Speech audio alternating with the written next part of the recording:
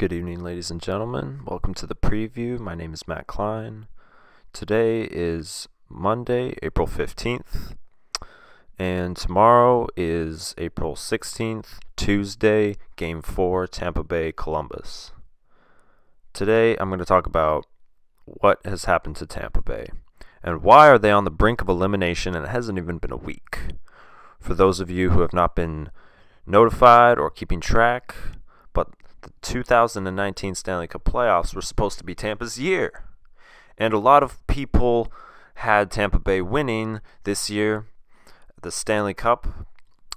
And the only thing that I can really think of right now, just looking at the last few games, looking at perhaps, is it chemistry issues? Is it perhaps their defense?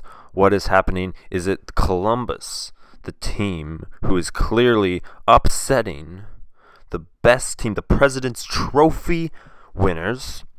Columbus has found some holes in their system that Tampa Bay had no one to challenge them in the regular season. Tampa Bay is coming off of a 62-win season, a history season for them. They tied the 1996 Detroit Red Wings for most wins in a season. Nikita Kucherov, 128 points. That is the most by a Russian ever. A career year for Nikita Kucherov, for the Tampa Bay Lightning. I know for a fact that that is in the back of their heads, that this is just another game. But the Tampa Bay Lightning have not lost 3 consecutive games all season. That has never happened, and suddenly, all of a sudden, right now it's happening. They won 62 out of 82 games, and now they've dropped 3 in a row. This is not the team that we have been seeing. Personally, for me, this is a very difficult situation to be in. But I want to start by saying I'm happy. I have been a Tampa Bay Lightning fan since 2010, and if they are to lose, I want them to lose now, instead of in the finals again, like in 2015 when they lost to Chicago Blackhawks in 6 games. I want them to lose now if they're going to lose. If there is something that they cannot fix, then they are going to lose. I think, and I'm sure that a lot of the world would also appreciate if they were to come back, storm back in Columbus. Obviously not fans in Ohio. Obviously, people that have put in a lot of money. Now that the bracket challenge is more of a reigning media sort of a way that we have attracted ourselves more in a different perspective to the playoffs. Everyone wanted Tampa Bay to win. Did they really want them to win? I want them to win.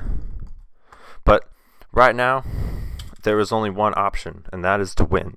And I want to think that Coach John Cooper was sending the exact same message that he will tomorrow, that he did last game, that you have to win, because if you don't, this is the end. But thinking about that and not being caught up in your own personal achievements, Nikita Kucherov taking that terrible penalty, which was the most stupid thing I've ever seen. Doing that to your team, I understand you're down 5-1, you're going to lose. Come back in Game 3. Instead, you have to get yourself suspended for that. That puts the entire team out of a line. Now, there's one more game left. And you know, this year might be one of those years like in 2012, when New Jersey was 6th seed, LA was 8th seed, and they met in the Stanley Cup final. Next season, I'm not going to care about the regular season at all. Tampa Bay makes the playoffs, great. That's what we want. Now focus on the postseason. That's what I've been thinking about for the last month. Teams like St. Louis have actually learned something about themselves this season. That's why they have been able to grow, and they were the worst team in the National Hockey League, and now they're one of the most expected teams to win the Stanley Cup because they saw 2 sides of themselves. Tampa Bay has not seen that at all until now, and it might just be too late. It's frustrating to see them like this, and Tampa Bay, as a team, as myself, a student who hopes to be a professional one day, has to see this and think there isn't a bias. There cannot be a bias. I have to stand here and say to Tampa Bay that I want the best outlook in the National Hockey League. I want you to succeed.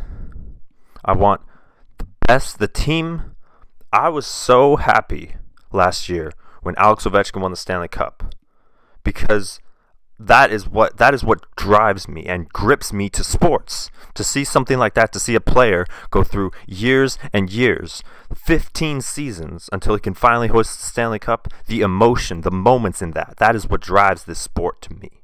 That is why I care.